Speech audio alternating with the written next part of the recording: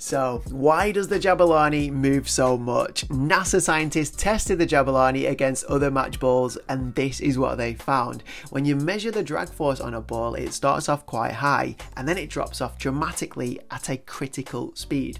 When the ball hits this critical speed, that's when it tends to move, dip and swerve. The critical speed for a 32 panel ball is around 35 miles an hour. However, with the Jabulani, it's more like 50 miles an hour, around the same speed as a lot of free kicks and shots.